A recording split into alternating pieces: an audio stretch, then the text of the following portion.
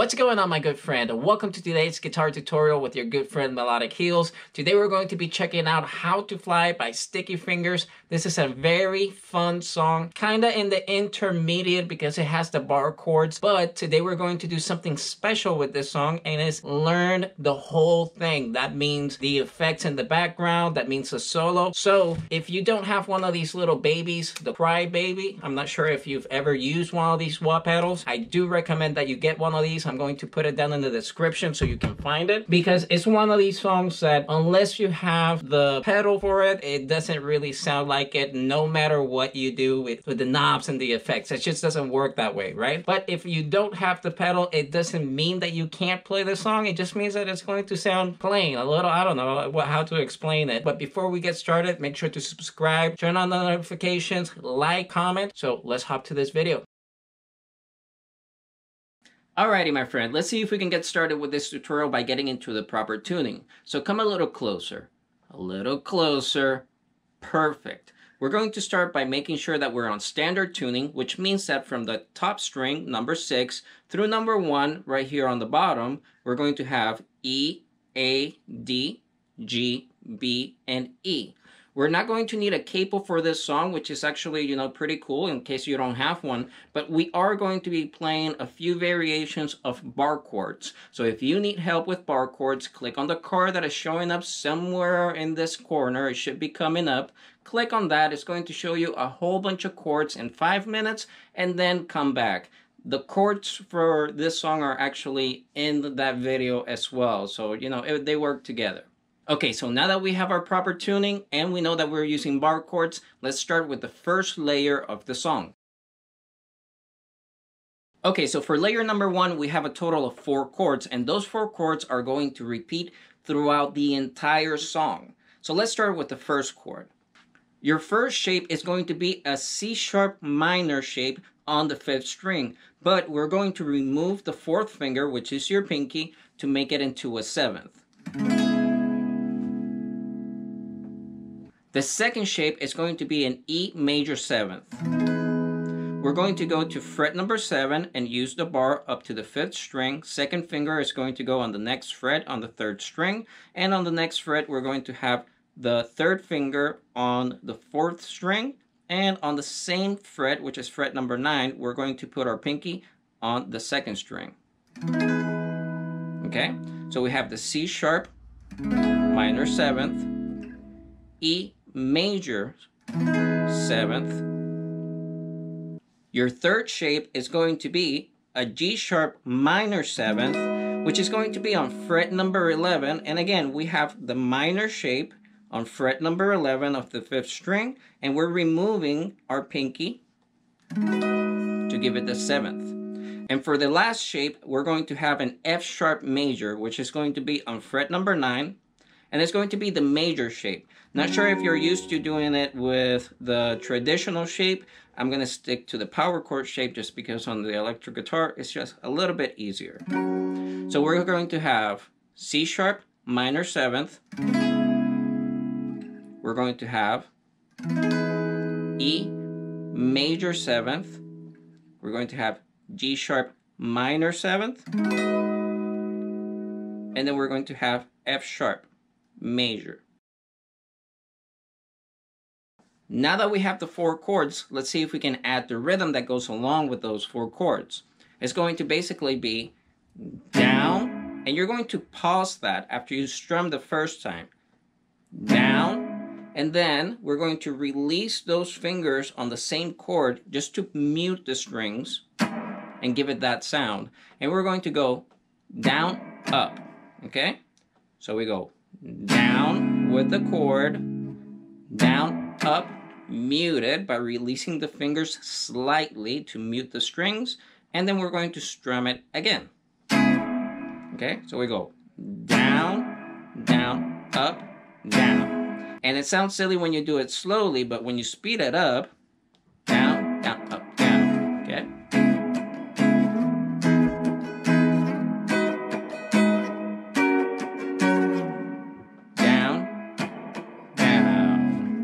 Second chord, down, down.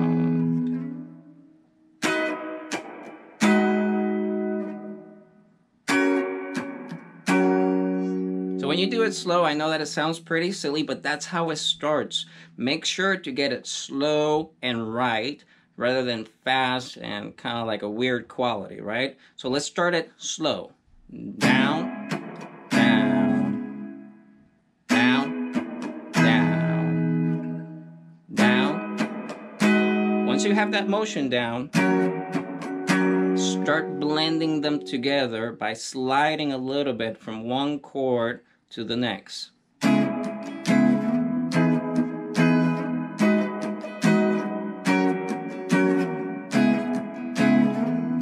can actually hear that, right? When it goes from the first to the second one. There was a drag. And that's how you hear those little spaces being filled in with extra sounds. And that is the end of the first layer for the first guitar. There's going to be a second layer with the second guitar, which we're going to check out right now. Let's go. The second layer has exactly the same chords as layer number 1. The only difference here is that we're going to need the wah pedal to add the effect to each chord as we go along. The first one is going to be one strum and only one strum with the C sharp minor 7th, right? But we strum it, we use our pedal, we go back on the pedal, and then we bring it back down to give it that full effect. On the second one, we're going to have the E major 7th, and it's exactly the same, just one strum, and then the wah pedal does the rest, right? The next one is going to be a little different. We're going to have the one strum with the wah with the same effect, and notice that it's the strum first, and then the wah goes back, and then it gets back added. But here on the G sharp minor 7th, we're going to add a pull-off on fret number 14th of the first string. Then we're going to play the second, third string, and then the fourth string. Okay, so it's going to sound. And that's it. And then we have the F major chord. Same effect with the pedal. So let's do that one more time. There's going to be 4 variations to the second layer, and I'm going to show you all 4. That was the first one. The first one is just one strum on the first chord.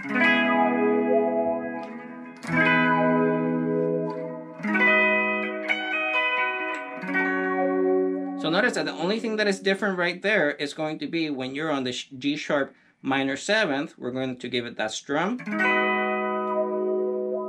and then pull off on fret number 14 of the first string, second, third, fourth string, and then a strum on the F. That's the first round. The second round is going to be a little bit different, very slightly different. We're going to have the C sharp, one strum, then we're going to go to the second chord, which is the E major 7th, and we're going to give it one full strum, and then we're going to go from the first string to the fourth string. So we're going to go. And that's it. Now we move to the G minor 7th, and this time, instead of doing this, we're going to give it a pull-off on the same fret, which is 14, but this one is going to be on the second string. Okay? And then on the second string, again, we're doing like we just did from 14 to 12. Now we're going to do from 12 to 11. Okay? So let's do that. And then we're going to add, again, number 12 on the second string before we move to the F. Let's do that one again. When you put it together, that's what it sounds like. So let's do round number 1.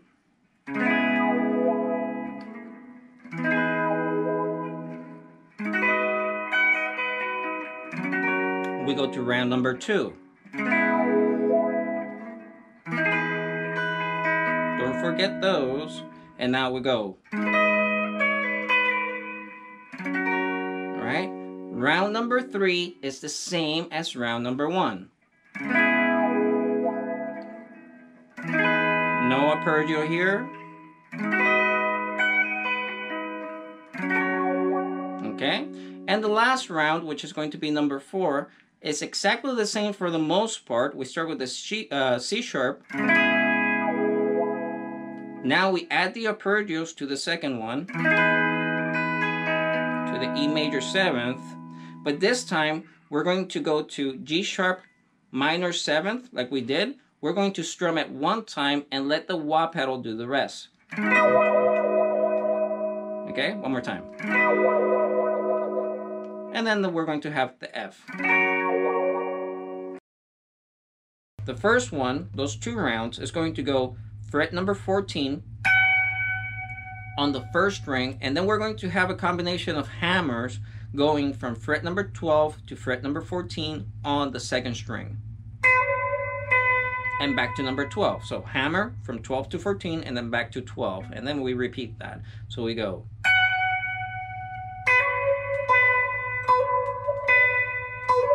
Three times. And notice that when I do the hammer, I also raise on the pedal down here.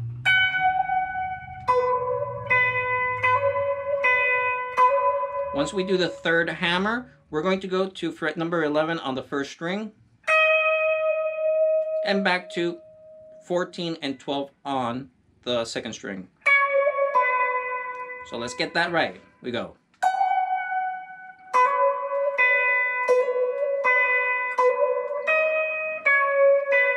Good. Now the second round is very similar, but this time we're going to do number 11 on the second string. So we're going to go.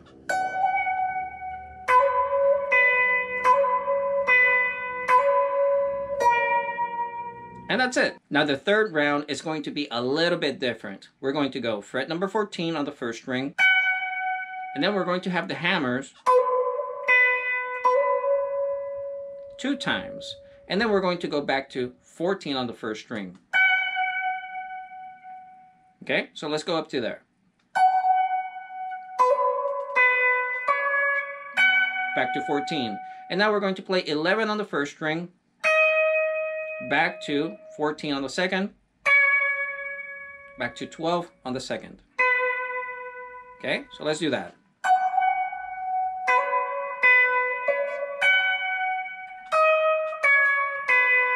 Okay, now round number 4 is going to be similar to round number 1, but we're going to do something a little different. We're going to go to fret number 14 on the first string. We're going to have 3 sets of hammers from 12 to 14 on the second string. And this time, we're going to stay right there, and we're going to do which is going to go 14 to 16 to 12. 14 first, and then a hammer from 14 to number 16 on the second string, and then number 12. When you put that one together, it goes.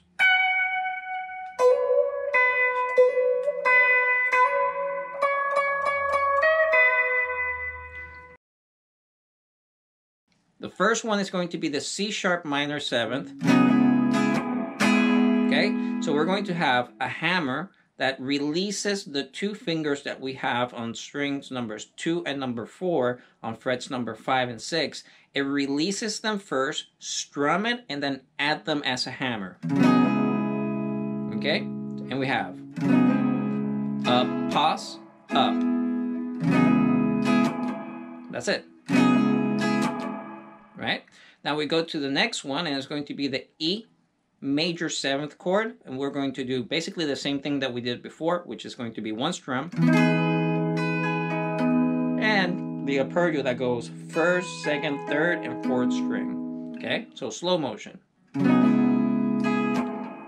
2nd chord. 3rd chord is going to be the G sharp major, and we're doing the same rhythm again. Down, up, pause, up. And then for the F, exactly the same. But we're adding an extra strum at the end, and an extra down, right?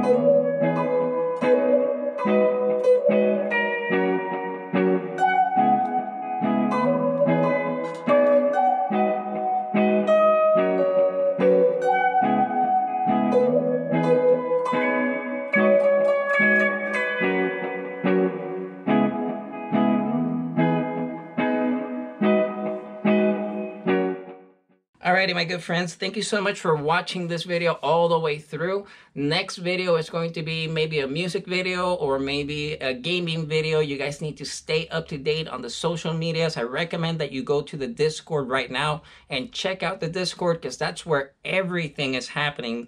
I'm not sure if you guys remember that I tried at some point to change the Melodic Heels name to the Heels Hub, and then it occurred to me, why not just make the Heels Hub somewhere else? So the Heels Hub is active again, you guys, and this time there's music to go around with the games alongside. So it's kind of like, you know, you have to check it out and find your place in there. But the cool part about it is that we get to hang out. We get to exchange DMs. We get to exchange ideas, stay motivated, and motivate each other to keep going. Because that's one of the reasons why it gets difficult for me to keep up with making the videos. And it's because I really like the fact that we get to communicate. Otherwise, I feel that I'm just talking to a camera, and I'm not going to get motivated for just a camera, right? So make sure to follow over there, subscribe, comment, like, and I'm going to catch you on the next one. And don't forget, put your recommendations down in the comments so we can, you know, get another tutorial going as soon as possible.